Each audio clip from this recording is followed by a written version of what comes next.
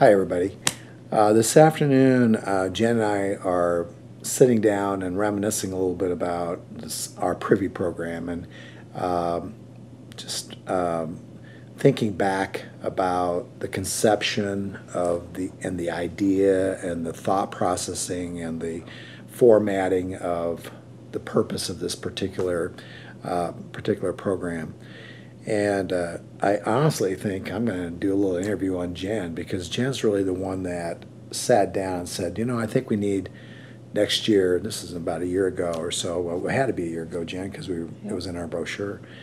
I think there's really a place for this right now in the Institute. And like all good ideas, you know, you sit there and you think about it, and it's been fun so far. We've taped a number of them, and I always get done thinking, geez, why didn't we do this sooner? So I'm going to ask Jen to kind of comment on the reasoning that went into this. I thought what I would do is start off by telling you the word. The word means a lot. I mean, when people see the word privy, I'm a farm boy, they think of an outhouse, and or they think of a private place to sit, maybe, I don't know. But it's really a big word. You know, it's absolutely a privilege for us to be able to do this and have the opportunity to talk about context or information that we think people might be interested in on a more personal level. And she'll get more into that in terms of why we created this program.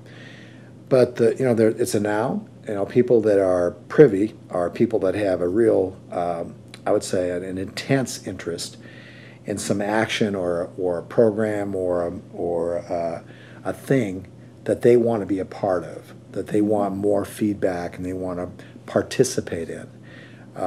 So you know, that's the noun part of privy. It's someone who wants to partake. I think I did a Wikipedia search earlier. Someone who has an interest in, you know, getting in on the action, or getting in on the meeting, or getting in on the background or the makings of something that they think is kind of moving and evolving. And so you not only are privy for that, it's not only do you have an adjective behind it, that means you're privy to it, but you're also a privy. You're a person, thing, you're a person that's interested in something that is moving in a direction you want to be part of. So it's both a noun and an adjective. I like this. Last year when we thought of this word, it's really an adjective that defines somebody who has an interest in knowledge or wants to be participating in something. They want to join the party. You know, to summarize, we feel blessed that you are privy to these discussions. You're privy to these discussions. We want you to be part of this discussion. And that's why we call it privy. But the reason for it really was generated by Jen. So Jen, as you hear me talk, why did you think this program needed to be created? So PRIVY also stands for, we kind of shortened PRI Video for You, but we really came across this word first. And we liked, you know, just the word. Like Ron said, it's a privilege for us to do this, and we know there's a lot of people who are privy to this information. And so it just all fit together so well. So PRI Video for You, or short PRIVY, is something that we've now been filming, you know, for a few months, different topics for this platform. But it's been, probably 2 or 3 years now since I've had, you know, several people comment to me that they want more material for us. You know, how can I get more videos that you guys put out? You know, a lot of times during our Wednesday morning staff meetings, we would maybe talk about something, and occasionally clinically we would film something and put it up on our YouTube page, and people would love it, and then they would comment to us like, we want more of that. How do we get more of that? Like, I would pay for it. Will you guys just create more of that we can pay for, because we can't always get to a course, or we've taken all the courses but we want more. So that's, you know, who Ron is exactly describing when it comes to the word privy. And so it's kind of always been in the back of our head, and as technology evolves and more things become ITized or video or instant gratification things you can get online. As we were putting together this building, this is what we wanted to do was have the equipment so that we could really put this information out there for you. So this video software that we have, the cameras, the HD equipment, allowing us to do all this recording, pretty easy with Matt's help in putting these together and getting them online right away is something that we really set forth as a priority. And so it's after we moved in, we were able to sit down and come up with this program. We have several different categories of topics that we will include. It's a monthly subscription program, or you can do a yearly subscription, but we'll cover primary course concepts, so myokinematic restoration, postural restoration, pelvis restoration course concepts, secondary course concepts, which would be cervical revolution, impingement and instability, advanced integration concepts.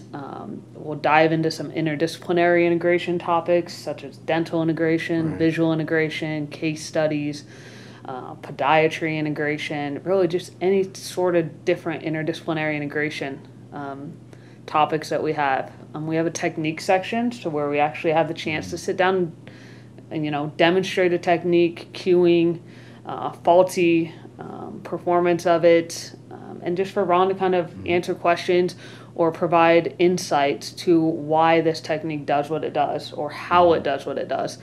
So a little more lengthy than just reading off the steps and performing it. That's not what we want by this. We want the opportunity to go in depth. I know Ron and I have talked several times about how this is really kind of like a digital diary. This is our opportunity to get those clinical gems and information out to you quickly, efficiently, and through video content. The final category we have on there is books, article, and more. We did one a week ago, of a couple books that Ron has recently been reading. We've done one on an article that came across his desk a couple months ago. And so that category really allows us to expand upon. And we want to get others involved. So we may reach out to some of you and ask to do a remote PRIVY session where we have the opportunity to interview and have two people on screen remotely. We want to get other faculty members in here, PRCs, PRTs, to discuss topics of interest to them. Last week I had the opportunity to have James here. So we sat down and did a session with him. So we want to get more people involved, so it's not necessarily just Ron and I sitting here, but definitely you'll get a lot of clinical insight and gems from Ron through this program.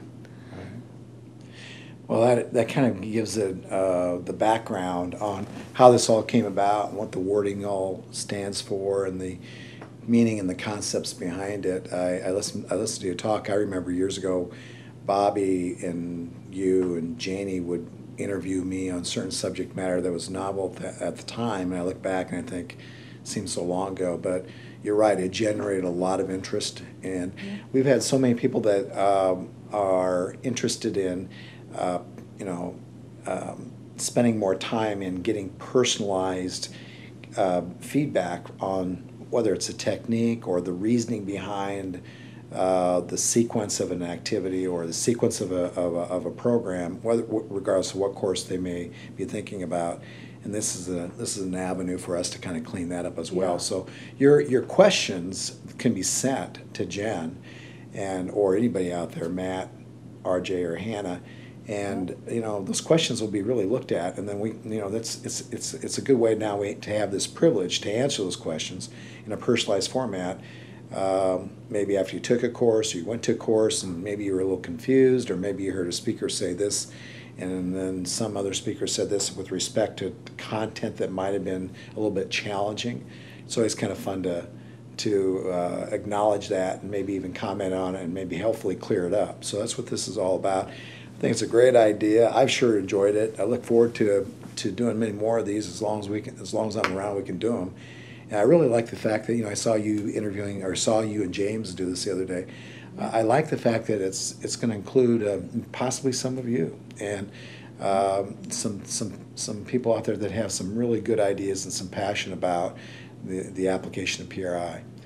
I hope that helped this afternoon. I hope that made sense in terms of what we're trying to do with this program. Jen, thanks so much Yeah. for answering those questions and for coming up with the idea. Yeah, if you have any other questions, feel free to give us a call or email us here at the Institute.